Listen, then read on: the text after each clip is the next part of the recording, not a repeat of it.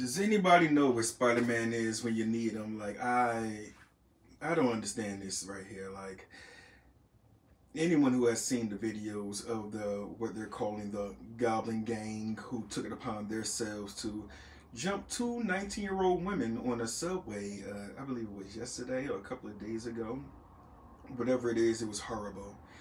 These women went for about 5 minutes or more, because the video, I guess, was condensed down.